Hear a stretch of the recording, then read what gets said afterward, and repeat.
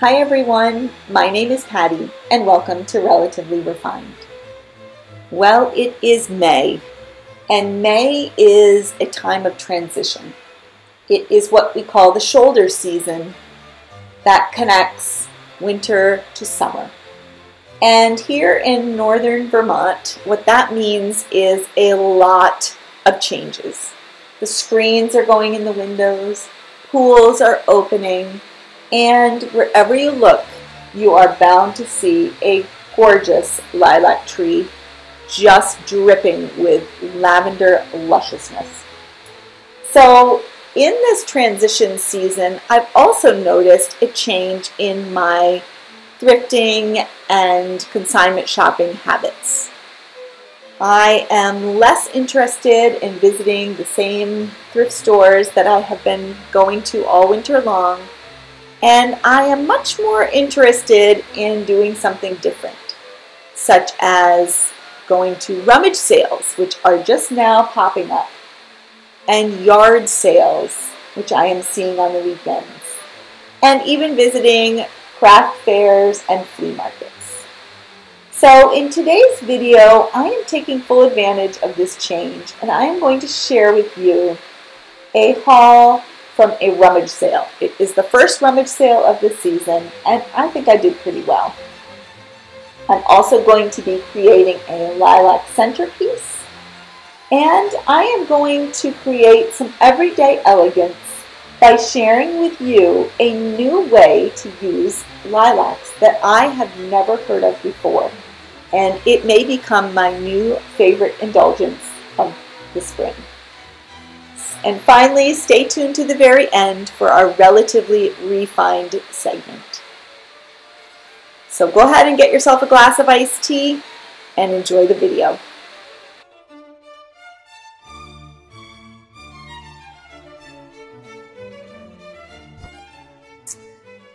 I'm going to show you a few things that I have picked up over the past few weeks at rummage sale. And I know you're seeing this in the video. If you haven't tried these crackers, they are so good. They are sort of my go-to summer sit by the pool or just snack on. And if I'm invited to someone's house for maybe a glass of wine or a ride out on the boat, these would be my selection of choice. They are the Townhouse Flatbread Italian herb crackers. They are small and crunchy and so good with like an Italian herb. Like you can taste the rosemary, and they're super good dipped in like a tzatziki. So anyway, I had these out and I wanted to show you because these are really a great summer snack. Okay, so let me get to the haul. These are the first few items are items I picked up at a rummage sale. It is the same rummage sale if you watched a previous video where I got the clear teapot. So I first got a set of 4 of these really lovely napkins. They have a gorgeous little detail around, so pardon my gardening hands, but they have a little bit of detailing around the edge.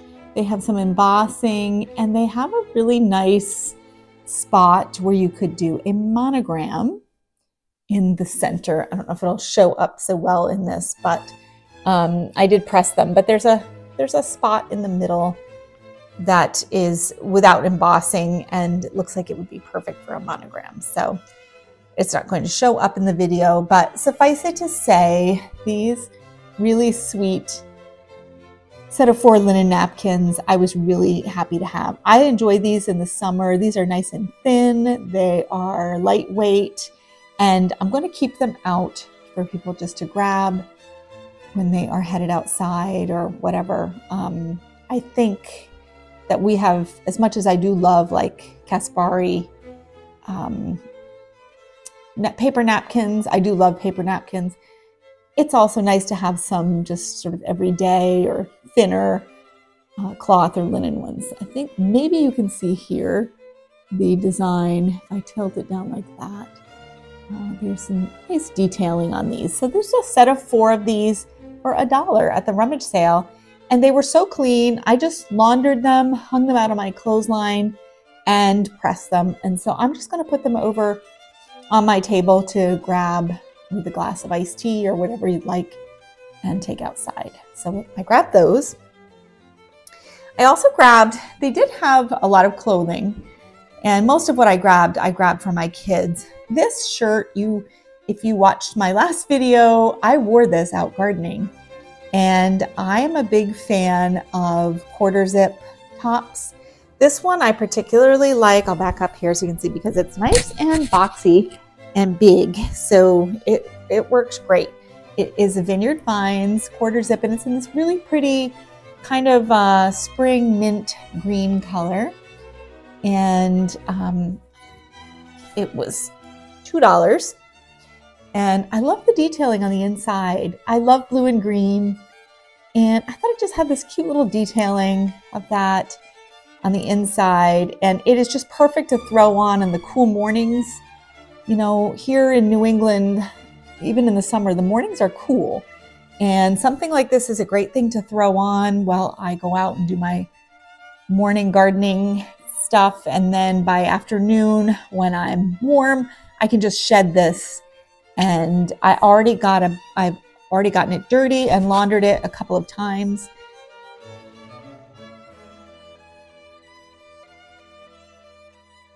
For $1, I purchased this book about Jacqueline Kennedy. It is not in the best shape. You can see a little rip on the spine. But I love history, and the photos in this book are fantastic. There's the author information right there. And I particularly love pictures of Jacqueline Kennedy doing anything active, like sporting, like skiing or horseback riding or playing tennis. There is just something about her and sports and fashion. Those are the things I love to see. So there's tennis photos. I think it's because I love sports and activities, and just seeing her doing them, I think it just brings a relatability factor to her that I just really enjoyed. That is my favorite photo in the book.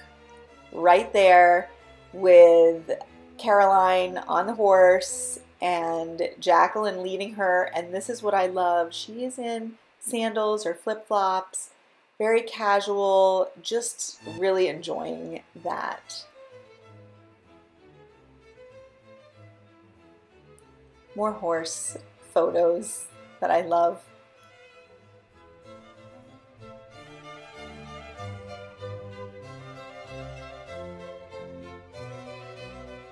I also love her style.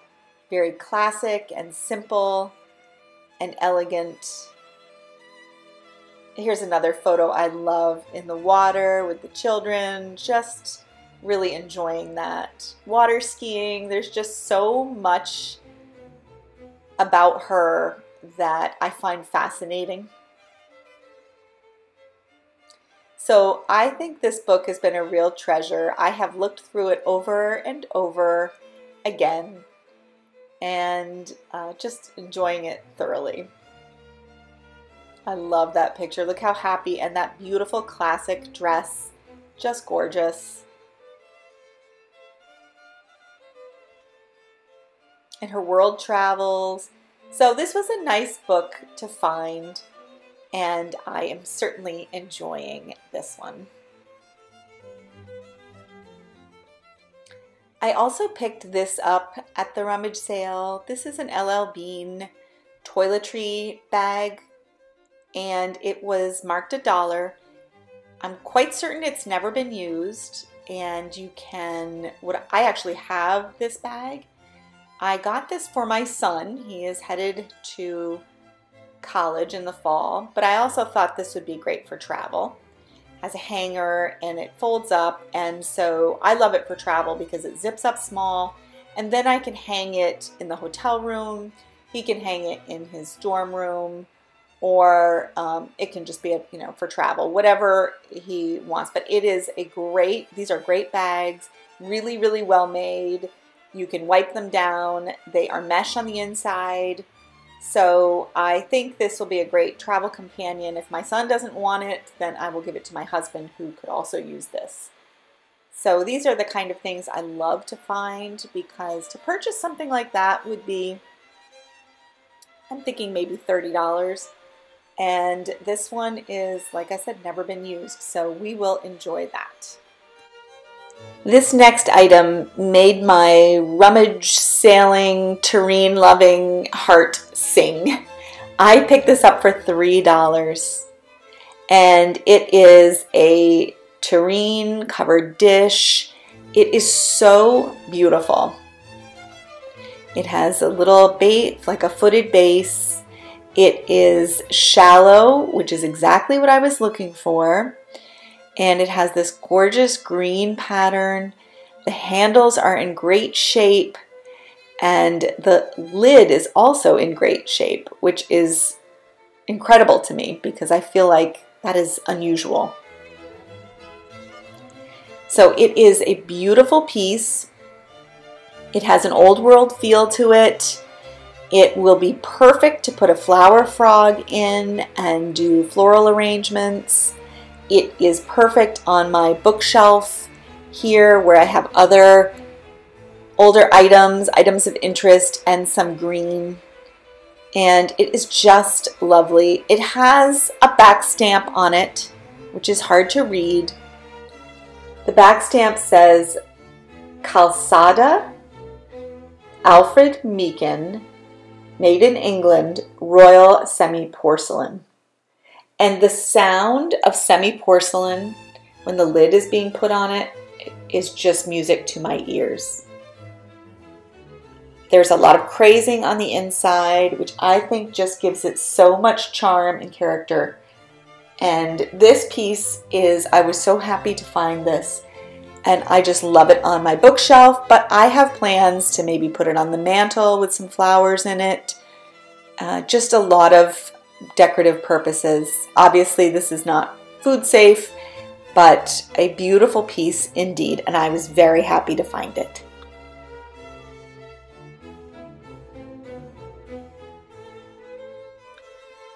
One of the greatest gifts of May, in my mind, are lilacs. Where I live, May is when they are just bursting.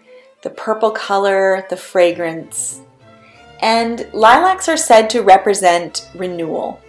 And I can't think of a better way to describe the sensation when I smell them and bring them into my home. It is renewal. So I do not have a mature lilac tree yet, but my son, where he lives, he does. So he had cut some for me, and I just put them in this flower frog here, and I had to put it inside a glass bowl because you'll see it's going into this metal urn that my sister Paula actually got at an antique store or a thrift store for me. And so I just put a bowl in with the flower frog and added some water. And by using the flower frog, it really gives this gorgeous, drapey, yet structured look. And there is something about the chippy green paint of that urn or planter with the purple lilacs that is just so beautiful to me. And my one issue with the lilacs, if I can take exception to one thing, is that they do not last. After just a few days, they got droopy. So I took as much footage while they were beautiful as I could. Aren't they just stunning? I cannot get enough. And yes, they're messy, but what a beautiful sight. If that doesn't represent renewal, I guess I don't know what does. And that fragrance is incredible. If, like me, however, your allergies act up when you bring the lilacs in, the Bath & Body Works lilac candle does smell phenomenal. And if you have a source for faux lilacs that look as good as this, I would be very interested, because these were aggravating my allergies to have in the house.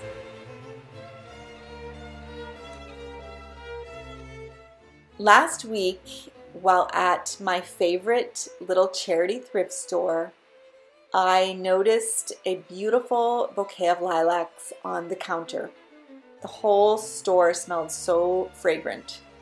And I was lamenting with the woman working how I wish lilacs lasted longer, because they're so beautiful and so fragrant, but they go by so quickly. And one of the patrons there made a comment that she uses lilacs in so many different ways. And I did not realize that they were actually edible. So I decided to make a lilac infusion of water. So in essence, lilac water, and add some lemons to make somewhat of a lilac lemonade. So I grabbed the lilac plants, best to pick in the morning, and you're just going to use the flowers, not the leaves. And I just pulled the flowers off and gave them a rinse, and you can see they're in this colander because I rinsed them off. And then I just put the flower heads in a mason jar.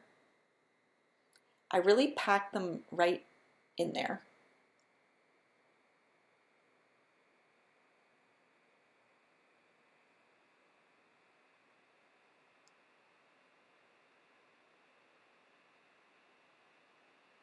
And then I added some filtered water. This was just cold water from my refrigerator in the filter. And I filled the jar up. This is a 1-quart mason jar. And then I just let it steep. I actually refrigerated it overnight. But I have read that you can do it in as little as a few hours if you want.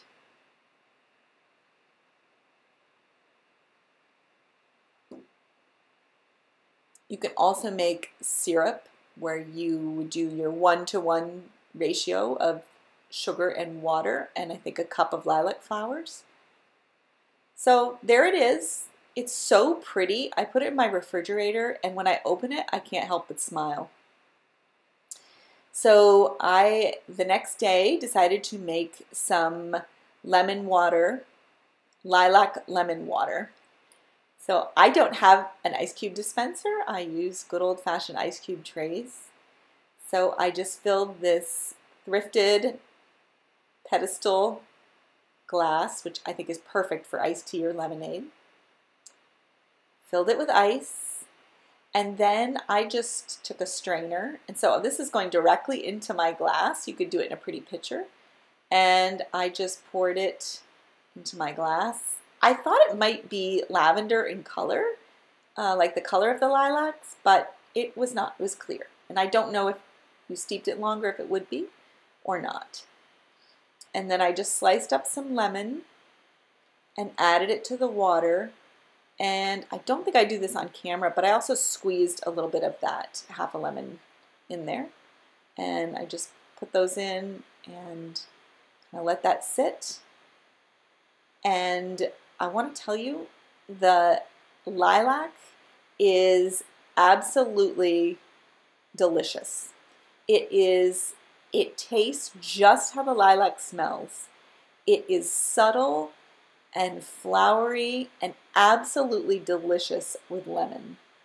So that was an excellent, excellent, refreshing drink for an afternoon.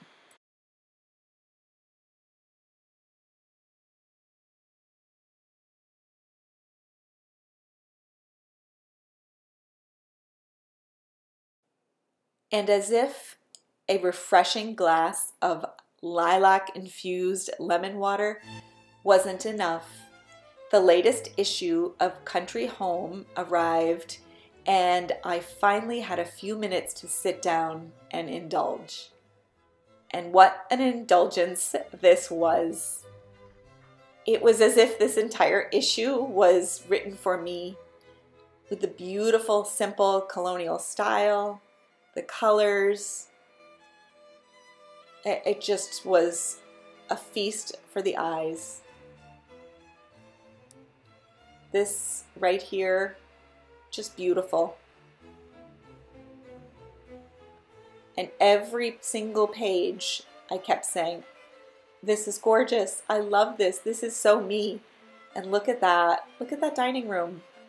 The chairs, the round table, the New England colonial elements, absolutely stunning.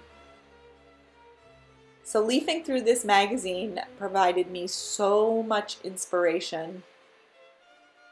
And not only that, it was just incredibly relaxing, and it felt very indulgent to take a few minutes. Look at the blue hydrangea in that gorgeous chinoiserie vase. And are those pheasants, brass pheasants? Again, it's as if this magazine were written for me. I could not believe it. So I am going to grab my lilac infused lemon water and this latest edition and go out and enjoy a beautiful May afternoon. Thank you so much for spending some of your day with me. If you would give this video a thumbs up, it really helps YouTube and us to know that this is content that you like and enjoy and want more of. Also, if you haven't subscribed already, please do so. We are really trying to grow our channel. We enjoy bringing this type of content to you, and by subscribing, that lets us know that we are headed in the right direction. Now stick around for our Relatively Refines segment, where we share our viewers' thrifted and pre-loved finds. Thanks again for watching.